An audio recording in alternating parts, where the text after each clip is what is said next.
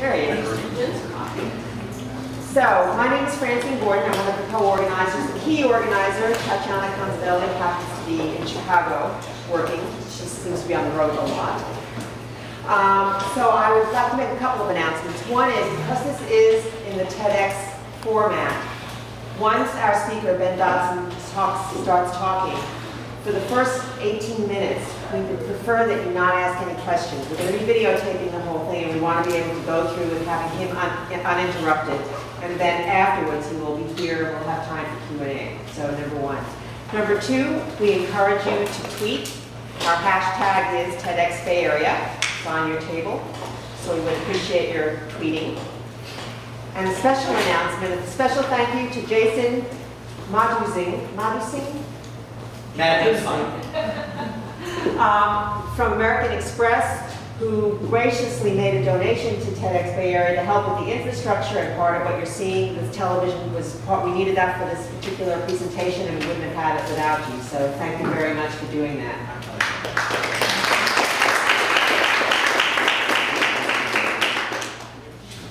All right. So our speaker this evening is Jason Dodson, a second-year PhD student in Stanford's MobiSocial computing lab. MobiSocial's focus is on creating novel user experience, system architecture, infrastructure design, development frameworks, and security protocols for the programmable open mobile internet by the year 2020. After graduating from the University of Pennsylvania with degrees in both computer science and math, Ben worked for 2 years at a healthcare startup in Philadelphia.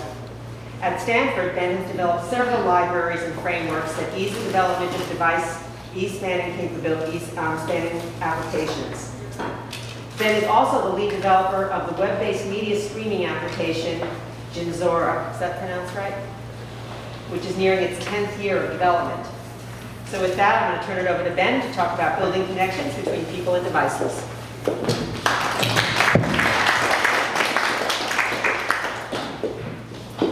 All right, well, thank you very much for the intro, and thank you all for coming and being here. So about 20 years ago, a man by the name of Mark Weiser put forward this vision. And this vision ended up being so innovative and so compelling that it actually launched an entire subfield of computer science, which is still active today. This is the field of ubiquitous computing. Now, in this paper published in 1991, Mark Weiser outlined three different device modalities. The first was this thing he called a tab, which is a small device, roughly something that would fit inside your pocket. A pad, which is roughly maybe the size of a large book. And finally, he had a board, which is maybe the size of a table or a wall, a small wall. But most importantly, all of these devices would work together to do some kind of compelling, useful things for us. So these three different classes of devices would somehow work together to make our lives better. And furthermore, these devices, there wouldn't just be a few of them, but he really thought there would actually be literally hundreds of them per office or per building. Now, this was 20 years ago, and an important part of this vision is he thought that this is what the world would look like in about 20 years' time. So here we are, fast forward 20 years, and we ask ourselves, are we there yet? Is the world that we live in the world that Mark Weiser envisioned back in 1991? Now, if you were to take a snapshot, this is my friend and coworker Ian. He's working in our lab. If you look at this snapshot, it kind of looks like, yes, we are in this world.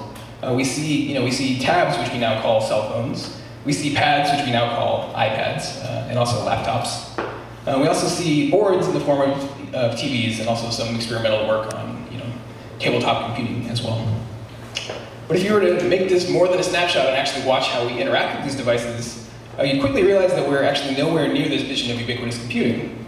While we have all these different screens and different modalities around us, they're actually not interacting in the seamless way that was kind of promised to us back 20 years ago. And so the question I want to ask is why? Why aren't we there yet? We have all these devices, why aren't they working on our behalf? So what I want to put forth is that we're actually not that far off. And if you allow them a few years of error, maybe 20 years is actually a really great guess as to how long it would take to get to this vision. And so there are a few key pieces of technology that we can kind of put together to make this vision actually a reality. And the first that I want to talk about as this cute little device that we affectionately call a cell phone. More and more, I think, we're seeing people switch over to the smartphone, and the phone it's no longer just a phone capable of making calls, but it's really just a computer that lives inside our pocket. Because this computer lives in our pocket, it's something that we really kind of associate ourselves with, right? So this phone is my phone. Because of that, I kind of put my identity into this phone. I customize it with my applications. It stores references to my services, my bookmarks on those services, and also my personal data that I might not want to even exist in the cloud. So these phones, I guess you would call it a tab, has become a really important device in today's world. Now, to kind of push us closer to this vision that Weiser suggested, I also want to talk about another important technology that's gotten quite a lot of publicity this year. It's called NFC, which stands for Near Field Communication. And if you follow the technology buzz on the internet, you'll see it's really mainly talked about in the context of payments.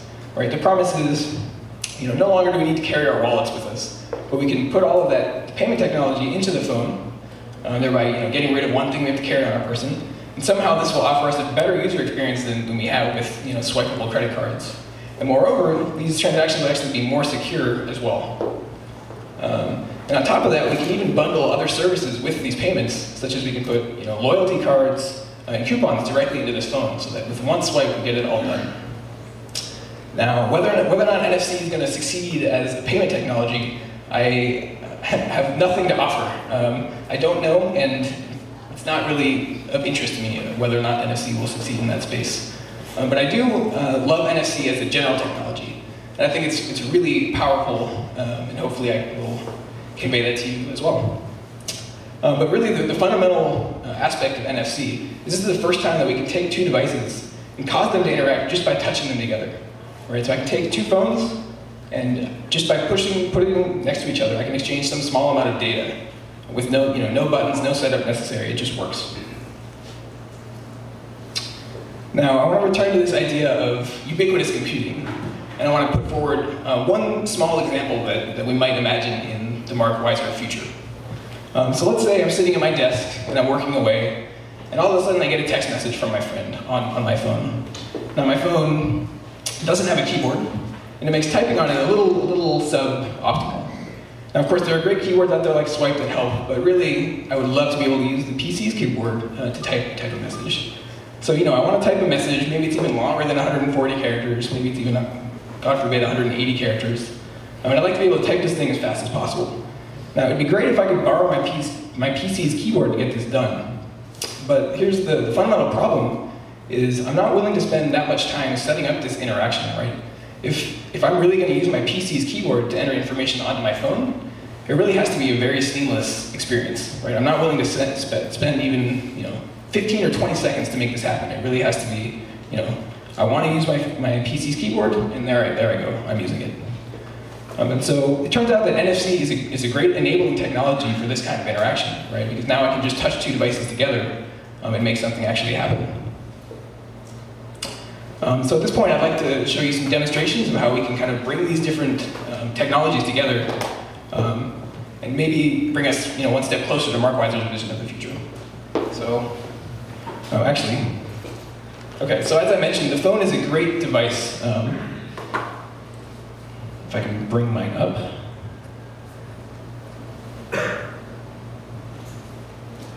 Okay, so this here, as you can see on the screen, is what I'm seeing right here on my phone. So as we mentioned, because this is my phone, I'm willing to customize it with my personal applications. So in particular, I want to show you one called nfc-style. So I do have a Netflix account, so this is one service I subscribe to. Wouldn't it be great if I could take this account with me and play back the movies on any TV that happens to be in the area? For example, this TV here. Okay, so with this application, I can simply choose the movie I want to play. Balancing act. And all I have to do is touch my phone to my TV's remote. And in just a second, the movie will start playing, streaming straight from Netflix. Of course, this is a short talk, so I think I'll cut it off before it even loads. It is a great movie.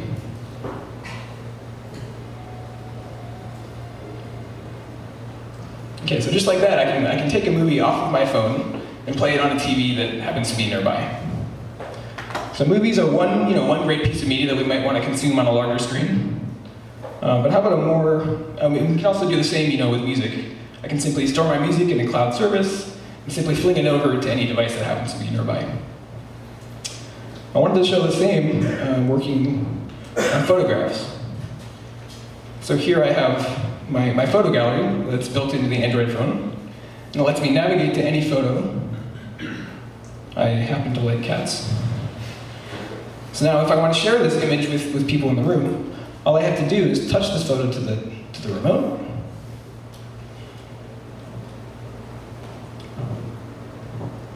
And up pops Monster. There he is. Now I just want to show that this is not, this demonstration is in some sense of the word real. So I can take a picture of you guys. There we go.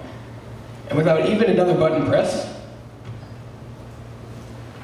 I can bring it up on the TV. A little blurry, but you guys look great. So multimedia is one category of application that we've been exploring for bringing between the phone and the television. But you can make the argument that there are other technologies that are already well suited for this, right? We have DLNA and Apple's AirPlay that are really catered at bringing multimedia from one device to another. Now, we could have a debate as to whether or not there is still use of this version of the technology. But again, this is a short talk, so I will spare you that. But I do want to move on to another class of application that to me is very clearly not a good contestant for kind of these UPnP style technologies. So these are more interactive applications. So I'm going to go ahead and invite my friend and colleague TJ up here to help me out. So now my phone will be the phone on the left. And TJ's is on the right. I hope that's not confusing. So here, this application, I think no pervasive computing demonstration would be complete without a collaborative whiteboard. So I can run my collaborative whiteboard on my phone, which of course lets me draw. And then simply by touching my phone to TJ's phone,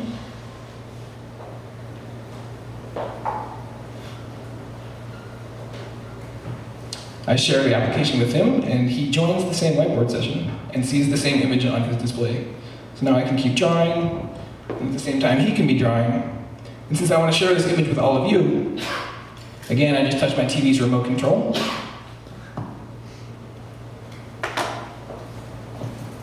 And we see our beautiful drawing up on screen. So the whiteboard is one example of an application that's more interactive than just than static play and pause commands can really express. I want to show one more application that really leverages the characteristics of each different device. This is a game of poker. So here I'll launch my game of poker on my phone. This is a game of Texas Hold'em poker. Really quickly, the rules, or the way the game is played. I have my own private cards, which I get to see in my hand.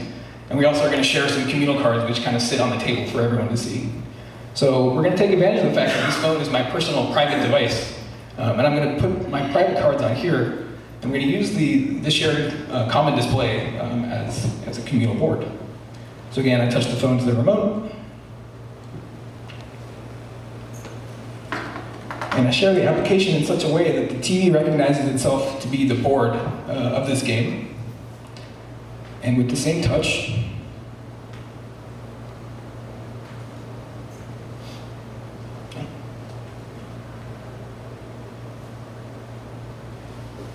I can share that application with TJ, and we're off and running in this collaborative game. Don't show TJ the cards, but it's okay, I have a blinder. There we go. I can't see them.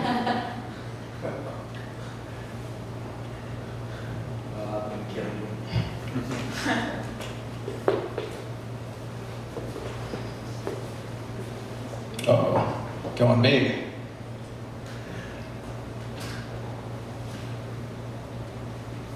Okay, and so there we have it. I think we could play this for a long time, but again, short talk, so we'll move on. So again, this is an example of an application that I can just download from the Android marketplace. But just because it starts out on my phone doesn't mean that's where it has to stop, right? I can bring this and kind of involve the other devices around me to make it more exciting and compelling.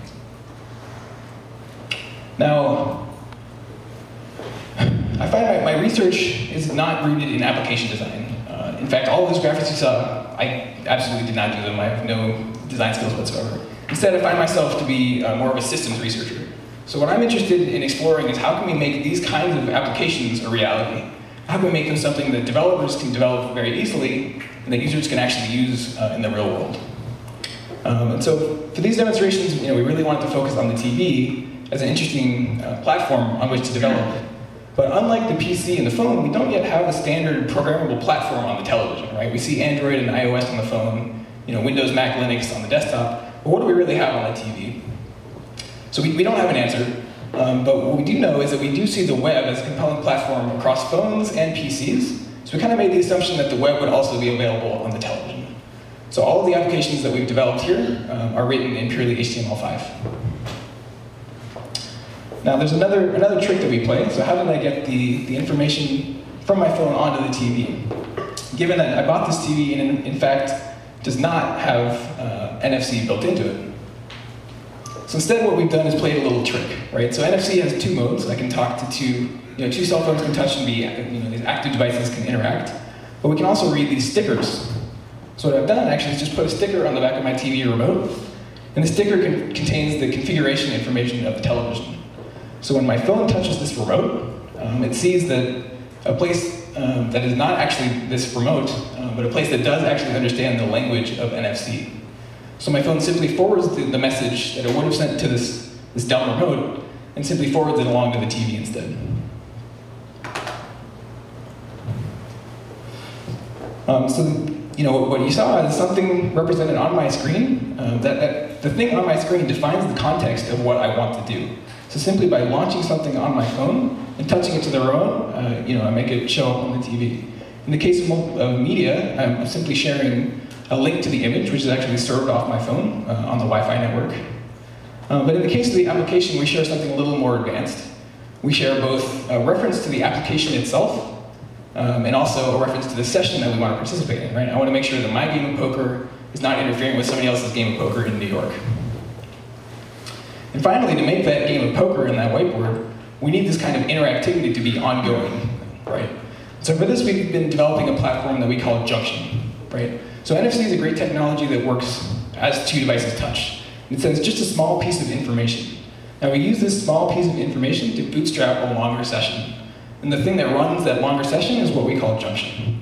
It's a platform we've developed for peer-to-peer multi-party interactions.